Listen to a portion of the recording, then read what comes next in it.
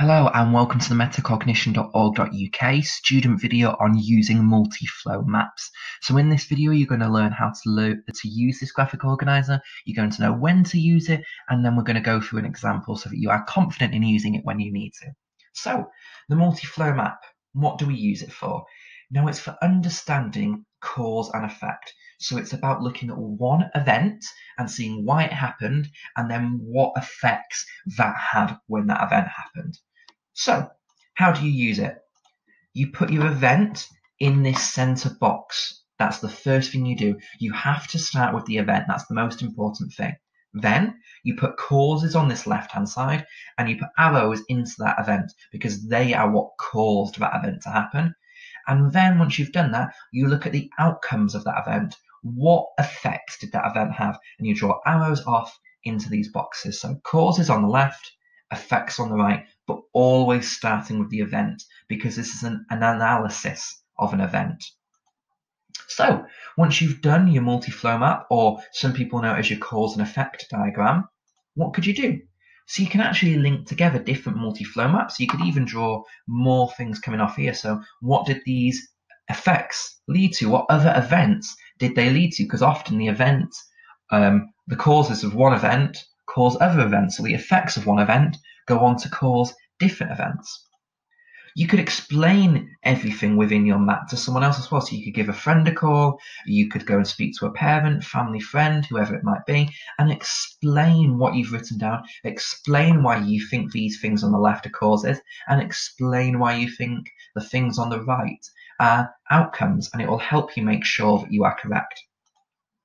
You can also use it to predict events. So you could put an event in here, so it might be a science experiment. You could put down the causes, so why you think something's going to happen. Then you could do the experiment and you could see what the outcomes were. You could even do something at home, little experiments. You could think, right, if I do this experiment, what's going to happen? If I drop a stone into some water, what are the causes here? And then what do I think the outcomes are going to be? So some examples here. So on the left, we can see Hurricane Emily. Why did this happen? Feeding into the event, and then the outcomes of the event. Same here with pollution. Why does it happen? Event. What are the outcomes? And then this one's quite a fancy one. This is a double multi-flow map. So we can see the causes here of World War I, give you the outcomes of World War I, but these outcomes then lead into the event, which is World War II, and it's got further outcomes here, which they could even lead into the causes of the Cold War. So you can see here how different things can all link up, and you can get a slightly fancier multi-flow map.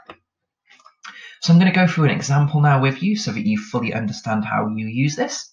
So the first thing you do is you just draw your multi-flow map. So I've got that in there. I've got 4 causes, 4 outcomes, and my event in the middle. I've got to remember I put my event in first, and that's going to be getting to school. I now fill in my causes. What caused me to get to school? So my alarm clock went off, that woke me up. Maybe my mum, dad, whoever I live with, shouting at me saying, get up, it's time to go. Knowing that you had to hurry, if you didn't get up and get to school, you were going to get into trouble. Maybe you're going to get detention or have to stay after school. And also, you knew that you were going to get a lift into school. Someone driving you into school is going to make it quicker. So those are the causes of the event.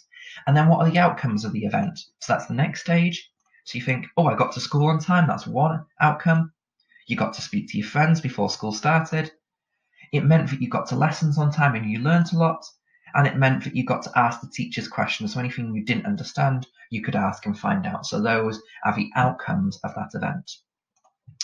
Right, I want you to have a go in this event now and try to put this into a multi-flow map. So I want you to have a look at eating dinner. So eating dinner is your event, and I want you to draw out your diagram, pop that event into the middle, and then look at your causes and look at your outcomes. So pause the video here, see if you can produce a multi-flow map for this event, and then look back at my example and see how good yours is.